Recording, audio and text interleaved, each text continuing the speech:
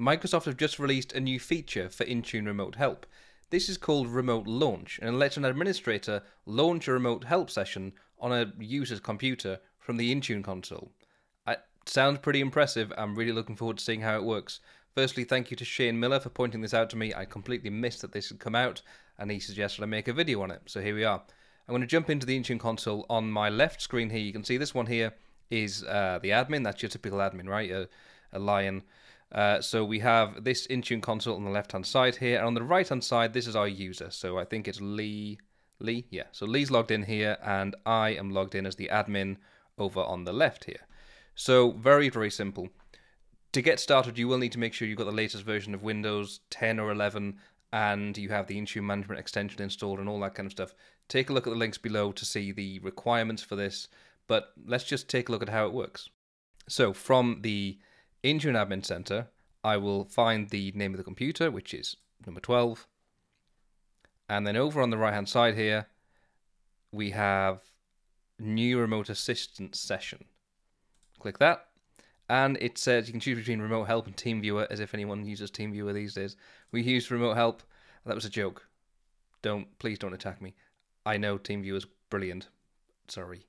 So we choose Remote Help. It says at the top, the device you're connecting to is not compliant with the organization's security policies.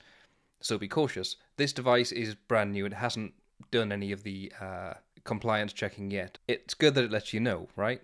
So choose continue, and it says it's sending a notification to the user's device, and it did. And there's the notification within seconds. I didn't even have time to finish my sentence.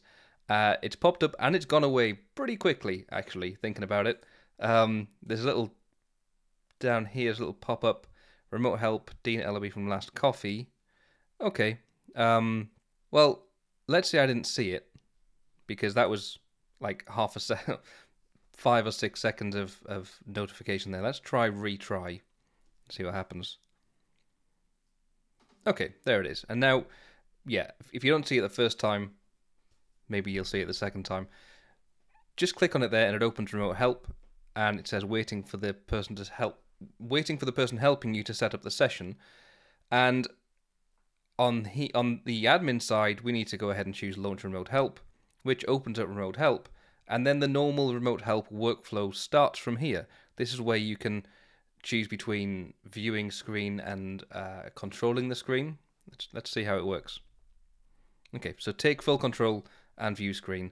I'm going to go with full control because that's pretty cool. And apologies for the tiny screen sizes on this, but I wanted to get both of these in the same screen. So the user on the right-hand side needs to choose allow. And within a few seconds, we'll have connectivity. There we go. It says again the device is not compliant. It really isn't happy about that, is it? We'll choose OK. And there we go. We have full control of this session.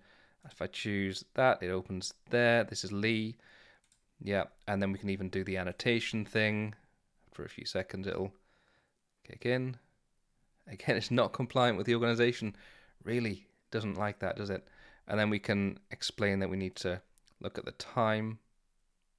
Look at the time. There it is. Look at the time, or perhaps click the start button. Very, very cool. Remote Help is a lot of fun. As you can see, Microsoft are doing iterative improvements of this service, so take a look at it. See you next time.